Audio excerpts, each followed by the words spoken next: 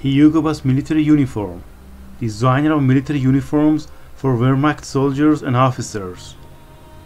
A few years ago, a scandal broke out about the published facts about the involvement of the world-famous brand Hugo Boss in the manufacture of military uniforms for Wehrmacht soldiers and officers.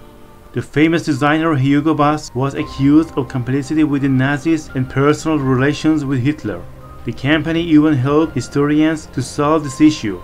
The company was forced to accept the reality of creating Nazi clothing and apologize for the exploitation of prisoners of war. Hugo Boss, benefited from cooperation, appeared in the late 1990s, provoked the society, and caused a love scandal. In 1997, the company publicity confirmed the fact of collaboration with the Nazis, since this issue negatively affected the brand image.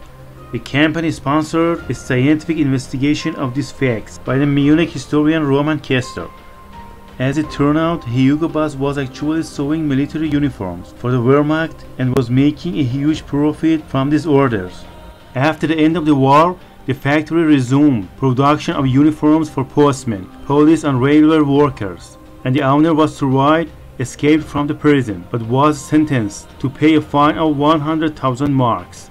In 1948, the designer died at the age of 63. His company became a world-famous brand after his death.